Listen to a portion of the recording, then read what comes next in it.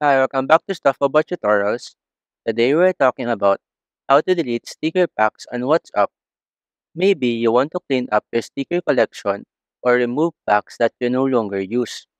So today I'm going to show you how to delete sticker packs on WhatsApp. Check video description and I will try to leave the written instructions. So let's start. First, open your WhatsApp application and log into your account. Once you're logged in, you will be taken to the main chat screen. In this page, find the chat where you want to manage your sticker packs. Once you have selected the chat, simply tap on the smiley icon at the left side of the text input field. This will open the emojis and stickers menu. Now, at the bottom of the screen, you will see different options.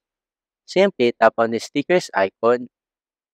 Here, to delete sticker packs, simply tap on this plus icon at the bottom right corner. This will take you to the WhatsApp sticker store. In this sticker store, tap on this My Stickers tab, and here you will see a list of sticker packs that you have downloaded.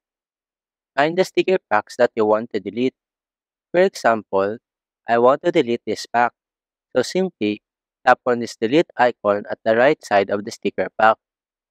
A confirmation menu will appear, and here, tap on this delete option to confirm.